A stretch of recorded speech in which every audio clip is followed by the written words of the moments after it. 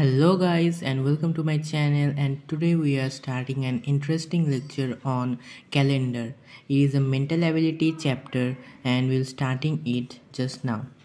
So first let us tell me a fact that the calendar we are talking about is the Gregorian calendar. There are two types of calendar, the Gregorian and the Julian calendar. The only difference between both are that in Gregorian calendar there is centurion years, which I will discuss in this video, and in Julian calendar there is no centurion year. Others both are solar calendar, and that's all. So Gregorian calendar is accepted in most part of the world. That's why we will be learning about the Gregorian calendar. So first, from very basic, we know that 1 week means 7 days. Let me show you one page. Here 1 week equals to 7 days, and 1 month has 30 days at a standard rate. Otherwise we know that in 1 month there may be 30, 31, 29, 28 days. 1 year, in normal year it is 365 days, and in leap year it is 366 days.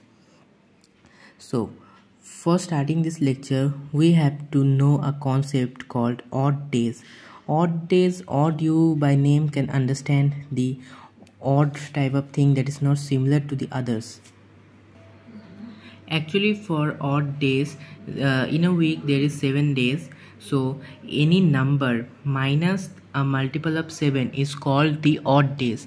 For example, in a period of 10 days, 10 minus 7 means 3 odd days, and in a period of 50 days there is 50 minus 49. 49 is a multiple of 7, 7 7 is a 49, so it will be 1 odd day.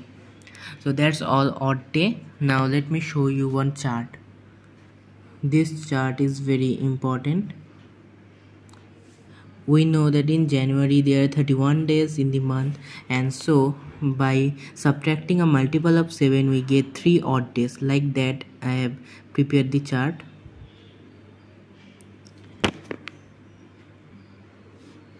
And first 6 months we have break down it. For first 6 months, adding this all we get 13 for normal years, and leap year there is 14 days. So subtracting a multiple of 7 we get 6 odd days for normal year and 0 odd days for leap year. And then next 6 part from here, by adding we get 16 days. It is for all type of years.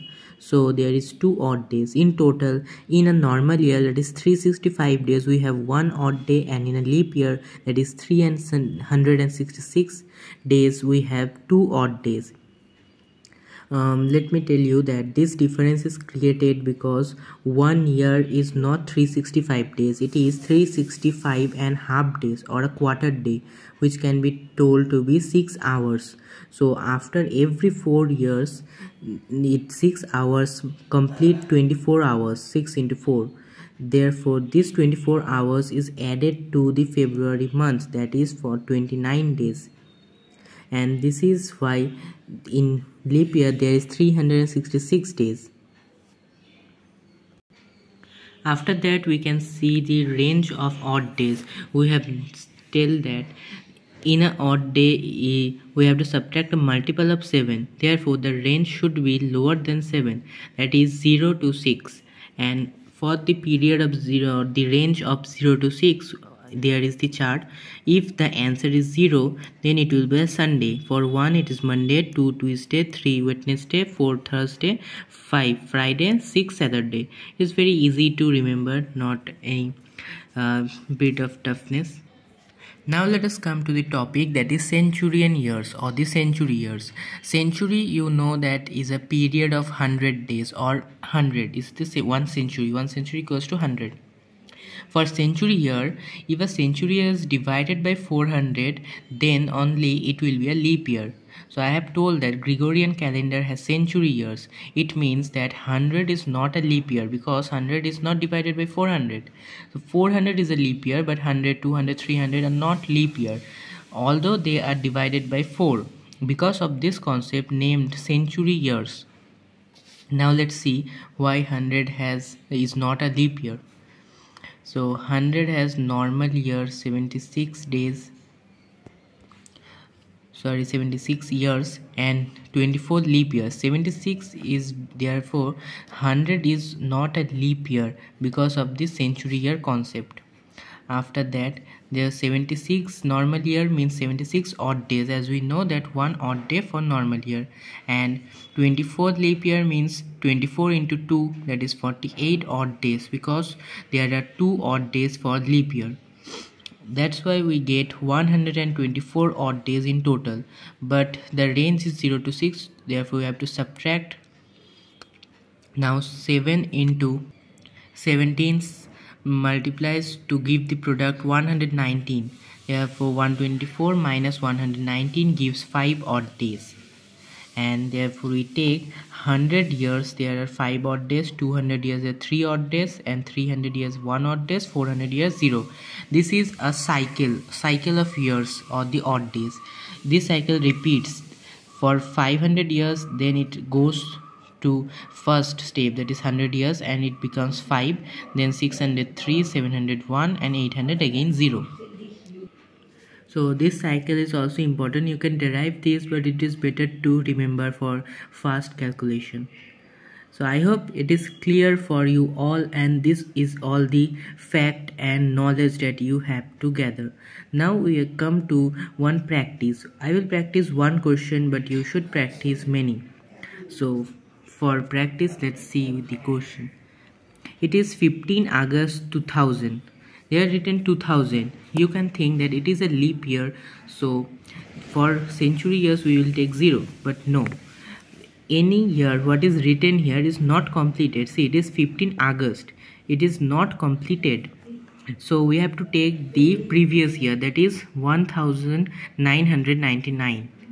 So for this there is the last leap year, which is 1600, because 1900 is not divided by 400 as we learn in the century years. So 16, from 0 to 1600 we have 0 odd days, because 1600 is a century year or leap year. Then we have 300 years, that is 16 plus 300, 1600 plus 300 makes 1900. Therefore 300, we have to break the year. Now 300 gives 1 odd days, as we learn in the cycle.